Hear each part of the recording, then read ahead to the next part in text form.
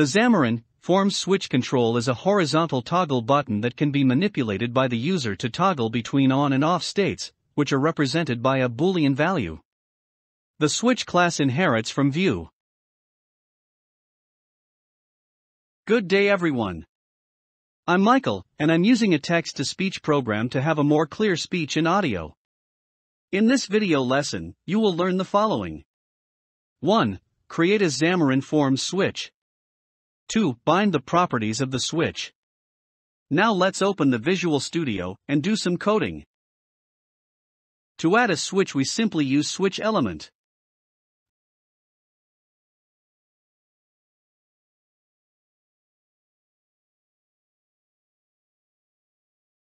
Let's run the app first.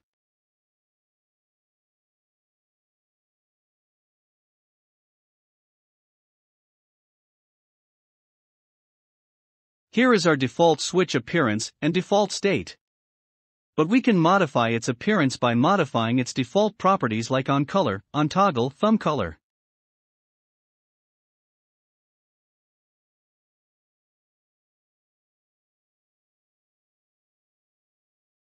The isToggled property is a Boolean value that indicates whether the switch is on. The onColor property can be set to define the switch color when it is toggled to its on state, and the thumbColor property can be set to define the color of the switch thumb. We can also respond to a switch state change by adding the toggled event.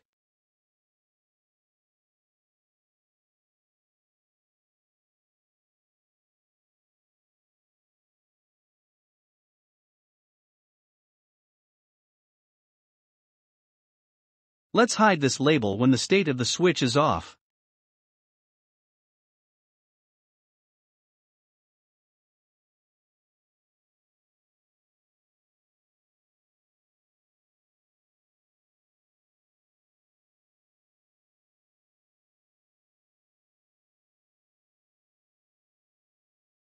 So here we get the value of the switch through toggled events args and assign it to the isVisible property of the label. Let's run the app again.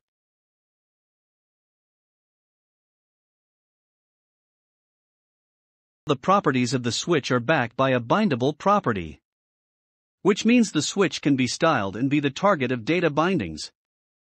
So instead of adding an event, we can simply bind the isToggled property of the switch to the isVisible property of the label.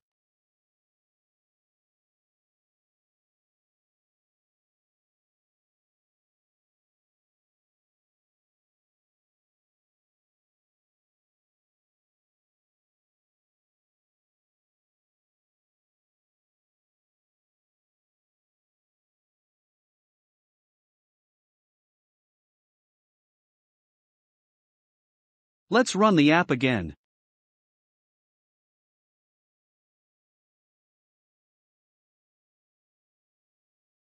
That's all for this video lesson.